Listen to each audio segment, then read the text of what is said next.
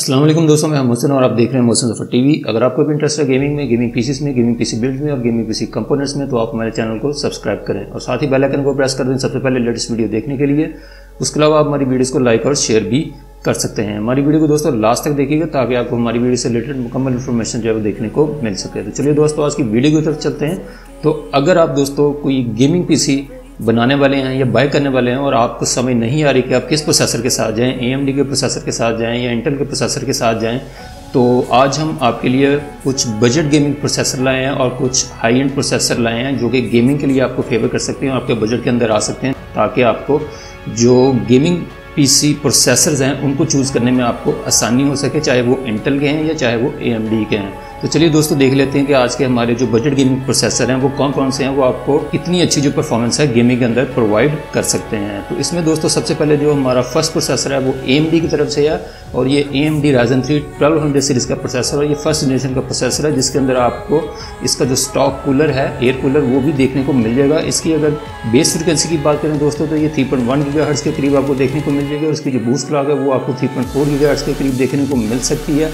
65 what की TDP के ऊपर ये दोस्तों काम करता है और उसके अलावा ये 4 कोर और 4 थ्रेड वाला एक क्वाड कोर प्रोसेसर है और गेमिंग के अंदर दोस्तों आपको ये काफ़ी अच्छी परफॉर्मेंस प्रोवाइड कर सकता है। और इसके साथ जो मदरबोर्ड है वो A320 का कोई भी ब्रांड का आप लगा सकते हैं और आपका जो गेमिंग पीसी है वो काफ़ी अच्छी परफॉर्मेंस आपको प्रोवाइड करेगा।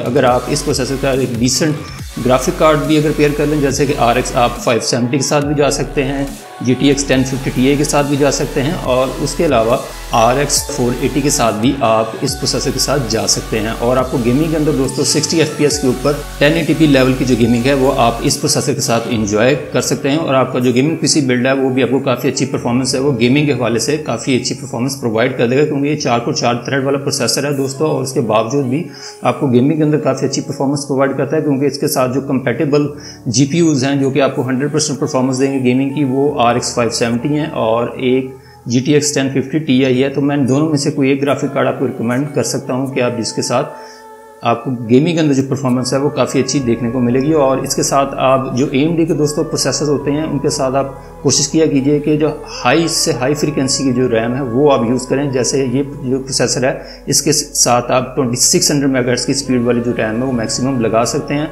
और उससे ये होता है कि आपको इस गेमिंग के अंदर जो परफॉर्मेंस होती है AMD के प्रोसेसर वो काफ़ी अच्छी प्रोवाइड कर देते हैं। अब दोस्तों, अब हम अगर इस प्रोसेसर की प्राइस की बात करें तो ये आपको मार्केट में यूज़ कंडीशन में 7 से 8 हज़ार रुपये के अंदर देखने को मिल सकता है। उसके बाद चलते हैं दोस्तों नेक्स्ट प्रोसेसर की तरफ, नेक्स्ट अपने गेमिंग प्रोसेसर की तरफ। तो ये आ जाता है हमारा AMD की तरफ से Ryzen 5 1400 सीरीज़ का प्रोसेसर और ये भी दोस्तों फर्स्ट जनरेशन का प्रोसेसर है। इसमें भी Zen आर्किटेक्चर यूज़ किया गया है और ये दोस्तों जो है 4 कोर और 8 थ्रेड वाला प्रोसेसर है। इसकी जो बेस फ्रिक्वेंसी आपको 3.2 गीगाहर्ट्ज़ के करीब देखने को मिल जाएगी। उसकी और टर्बो फ्रिक्वेंसी है वो आपको ऑलमोस्ट 3.4 गीगाहर्ट्ज़ तक देखने को मिल सकती है और ये भी 65 वॉट की TDP के साथ आपको देखने को मिल जाएगा। और इसके अंदर भी टोटल आपको 8 MB की जो कैश मेमोरी है वो देखने को मिल सकती है और PCI Express 16 स्लॉट भी ये सपोर्ट करता है। और उसके अलावा ये दोस्तों ये जो प्रोसेसर है गेमिंग के अंदर आपको काफ़ी अच्छी जो परफॉर्मेंस है वो प्रोवाइड कर देगा। और उसके अलावा ये 4 कोर 8 थ्रेड वाला प्रोसेसर है तो इसके ऊपर आप एंट्री लेवल की आप स्ट्रीमिंग, एडिटिंग और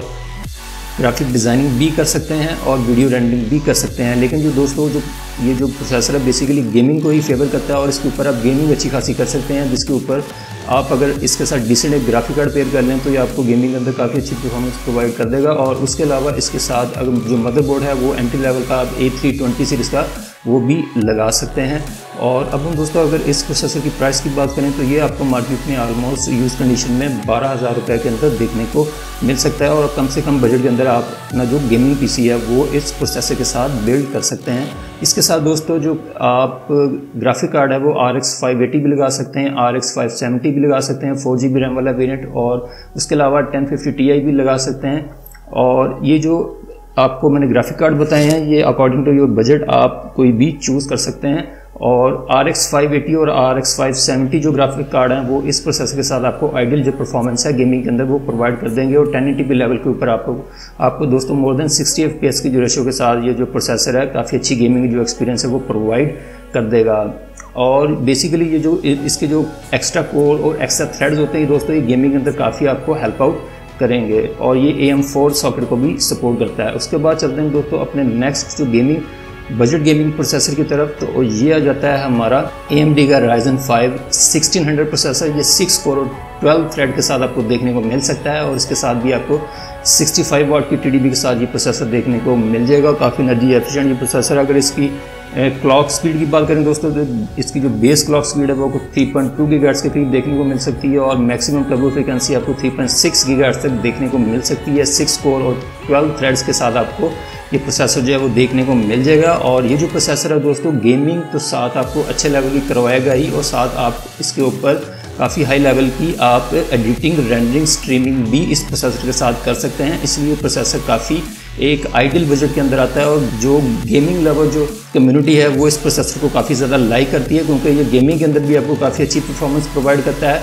और इसके साथ भी आप A320 जो कि एंट्री लेवल का एक मदरबोर्ड है वो भी आप इसके साथ लगा के तो काफ़ी अच्छी गेमिंग का जो एक्सपीरियंस है वो प्रोवाइड आपको ये प्रोसेसर कर देगा। इसकी अगर दोस्तों हम कैश मेमोरी की बात करें तो आपको 16 MB की इसके अंदर कैश मेमोरी भी देखने को मिल जाएगी और इसके साथ आपको इसका जो स्टॉक एयर कूलर है वो भी देखने को मिल जाएगा। और उसके अलावा दोस्तों ये जो प्रोसेसर है इसके साथ भी अगर एक डिसेंट ग्राफिक कार्ड अगर आप पेयर कर लें तो आपको गेमिंग के अंदर काफ़ी अच्छी परफॉर्मेंस जो है वो प्रोवाइड कर सकता है। इसके साथ आप RX 580 8GB रैम वाला जो वेरिएंट है वो भी लगा सकते हैं, 1650 सुपर भी लगा सकते हैं, 1660 Ti भी लगा सकते हैं, क्योंकि ये न्यू जनरेशन के Turing architecture based graphic card हैं और इस प्रोसेसर के साथ आपको काफ़ी अच्छी जो परफॉर्मेंस है गेमिंग के अंदर प्रोवाइड कर देंगे। और कोई भी AAA टाइटल्स जो हैं आजकल के मॉडर्न जो AAA टाइटल्स हैं उनको ये जो प्रोसेसर है इजीली रन करने की कैपेबिलिटी रखता है और गेमिंग के अंदर प्लस स्ट्रीमिंग, एडिटिंग और रेंडरिंग के अंदर आपको ये प्रोसेसर है आइडियल परफॉर्मेंस जो है वो प्रोवाइड कर देगा। अब हम दोस्तों अगर इस प्रोसेसर की प्राइस की बात करें तो ये आपको 16,000 रुपीज़ के अंदर यूज़ कंडीशन में मार्केट में देखने को मिल सकता है। उसके बाद दोस्तों इसका एक इंटेल की तरफ से कंपेटिटर भी है। अब हम उस प्रोसेसर को देखेंगे। ये आ जाता है हमारा इंटेल का Core i3 9100F और ये भी जो प्रोसेसर है काफ़ी अच्छी परफॉर्मेंस आपको प्रोवाइड करता है। लेकिन ये दोस्तों 4 कोर और 4 थ्रेड वाला प्रोसेसर है और 65 वाट की TDP के साथ आपको देखने को मिल सकता है। इसकी 3.6 गीगाहर्ट्ज़ की बेस फ्रिक्वेंसी और 4.2 गीगाहर्ट्ज़ की टोटल ये टर्बो फ्रिक्वेंसी के साथ आपको देखने को मिल सकता है। और इसके साथ H310 का जो मदरबोर्ड है किसी भी ब्रांड का उसके साथ आप इसको पेयर कर सकते हैं और गेमिंग के अंदर काफ़ी अच्छी परफॉर्मेंस जो आपको प्रोवाइड कर देगा। इसकी दोस्तों सिर्फ फ़र्क ये है यहाँ पे कि इसकी जो कोर स्पीड है वो थोड़ी सी ज़्यादा आपको देखने को मिल सकती है एज़ कम्पेयर टू Ryzen 1600 की निस्बत। और ये बेसिकली दोस्तों गेमिंग के लिए ही प्रोसेसर डिज़ाइन किया गया है, लेकिन एडिटिंग, रेंडरिंग और स्ट्रीमिंग के लिए जो प्रोसेसर है वो आपको Ryzen 1600 बेस्ट रहेगा। प्लस आप इसके ऊपर गेमिंग भी कर सकते हैं।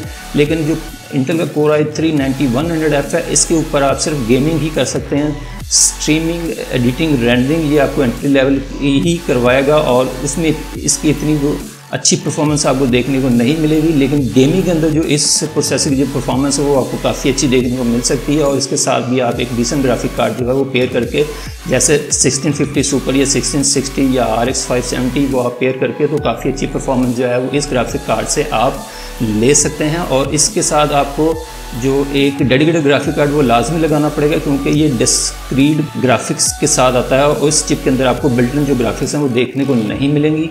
और लेकिन जो इसकी जो कोर्स की स्पीड है, सिंगल कोर स्पीड है वो काफ़ी अच्छी आपको इंप्रेसिव देखने को मिलेगी, जिसके बेस के ऊपर जो गेमिंग की जो परफॉर्मेंस है वो आपको इस प्रोसेसर से काफ़ी अच्छी देखने को मिल सकती है। और आप मॉडर्न AAA टाइटल जो हैं वो 1080p लेवल के ऊपर मीडियम टू हाई सेटिंग्स के ऊपर आप काफ़ी अच्छी गेमिंग जो एक्सपीरियंस है इस प्रोसेसर के साथ आप इंजॉय कर सकते हैं। और इस प्रोसेसर की भी दोस्तों जो प्राइस है आपको मार्केट में न्यू में ये 16,000 रुपीज़ में जो प्रोसेसर है अवेलेबल हो जाएगा। जो Ryzen 5 1600 है वो आपको यूज़ में 16,000 रुपीज़ में देखने को मिल सकता है और आपको Core i3 9100F जो है वो आपको न्यू कंडीशन में 16,000 का देखने को मिल सकता है। दोनों की जो गेमिंग परफॉर्मेंस है वो आपको काफ़ी इंप्रेसिव देखने को मिलेगी। लेकिन जो Core i3 9100F है ये थोड़ा सा आपको जो है बेटर एक्सपीरियंस जो है वो गेमिंग के अंदर प्रोवाइड कर देगा। उसके बाद चलते हैं दोस्तों नेक्स्ट अपने जो प्रोसेसर की तरह। अब ये जो अगले जो 2 प्रोसेसर हैं दोस्तों ये उन लोगों के लिए जिनके पास बजट थोड़ा ज़्यादा है और वो एक ज़्यादा बजट के अंदर जो गेमिंग पीसी बिल्ड है वो करना चाह रहे हैं, तो इसके अंदर AMD का आपको Ryzen 5 2600 का जो प्रोसेसर है वो देखने को मिल जाएगा। और इसके साथ भी आपको स्टॉक कूलर जो है इसका एक कूलर देखने को मिल जाएगा। इसकी जो बेस फ्रिक्वेंसी है दोस्तों वो आपको 3.4 गीगाहर्ट्ज़ के करीब देखने को मिल सकती है, और इसकी जो टर्बो फ्रिक्वेंसी वो 3.9 गीगाहर्ट्ज़ तक देखने को मिल सकती है। और ये दोस्तों 6 कोर और 12 थ्रेड्स वाला प्रोसेसर है, और ये भी आपको काफ़ी अच्छी परफॉर्मेंस है वो गेमिंग के अंदर प्लस स्ट्रीमिंग, एडिटिंग, रेंडरिंग के अंदर प्रोवाइड कर देगा। और ये सेकंड जनरेशन का प्रोसेसर है दोस्तों, जो कि Zen के आर्किटेक्चर के ऊपर ही बेस करता है। ये 12 नैनोमीटर के प्रोसेसिंग आर्किटेक्चर के साथ आपको देखने को मिल सकता है। 65 वाट की इसकी TDP है।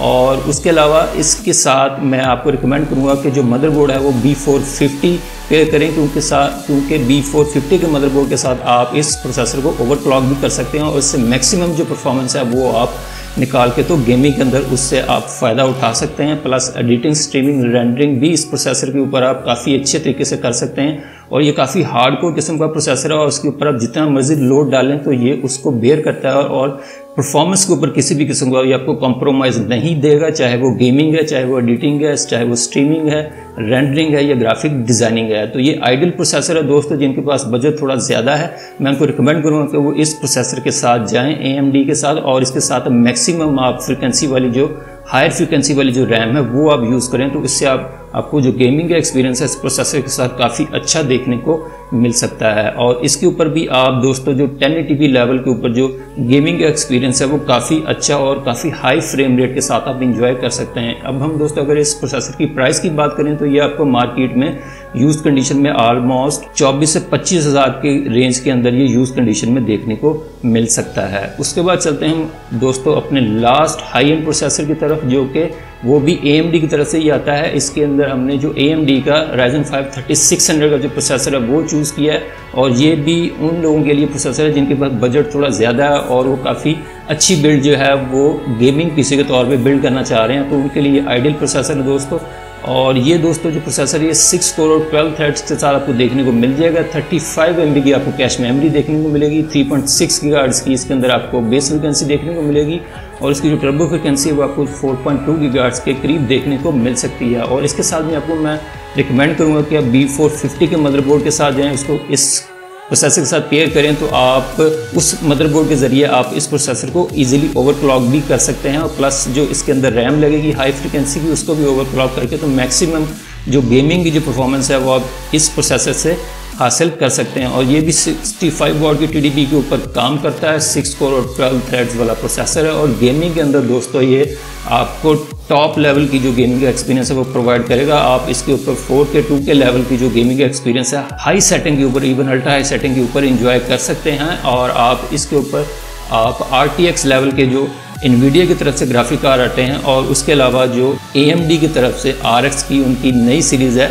वो भी, जैसे RX 5500 XT, 5700 XT, तो ये जो लेटेस्ट ग्राफिक कार्ड है वो आप इस प्रोसेसर के साथ पेयर करके तो काफ़ी अच्छी जो हाई लेवल की जो गेमिंग का एक्सपीरियंस है वो आप इंजॉय कर सकते हैं। इस अगर प्रोसेसर की दोस्तों प्राइस की बात करें तो ये आपको मार्केट में ऑलमोस्ट 35 से 36 हज़ार के करीब आपको ये मार्केट में देखने को मिल सकता है न्यू कंडीशन के अंदर। और जो गेमिंग का इसकी जो परफॉर्मेंस होगी वो इंतहाई हाई लेवल की होगी, और आप इसके ऊपर गेमिंग का जो एक्सपीरियंस है प्लस आप इसके ऊपर एडिटिंग, रेंडरिंग, स्ट्रीमिंग भी कर सकते हैं, और उस हवाले से जो प्रोसेसर है आपको डिसअपॉइंट नहीं करेगा और काफ़ी अच्छी परफॉर्मेंस आपको प्रोवाइड कर देगा। तो ये दोस्तों आज के हमारे जो तमाम प्रोसेसर थे जिसके अंदर हमने बजट गेमिंग से लेकर और हायर लेवल की गेमिंग तक तमाम प्रोसेसर को कवर किया है, और जो प्रोसेसर जिसके बजट के अंदर आता है वो उस हिसाब से अपना जो प्रोसेसर है वो चूज़ करके तो उसके ऊपर अपना जो गेमिंग पीसी है वो बिल्ड कर सकता है। तो आई होप दोस्तों आपको आज की वीडियो पसंद आई होगी। आप हमारे चैनल मोहसिन ज़फ़र टीवी को सब्सक्राइब कर लें, साथ ही बेल आइकन को प्रेस कर दें सबसे पहले लेटेस्ट वीडियो देखने के लिए। उसके अलावा आप हमारी वीडियोज़ को लाइक और शेयर भी कर सकते हैं। हमारी वीडियो को दोस्तों मुकम्मल देखने के लिए शुक्रिया। मिलते हैं किसी नई वीडियो के साथ, तब तक के लिए टेक केयर, अल्लाह हाफ़िज़। you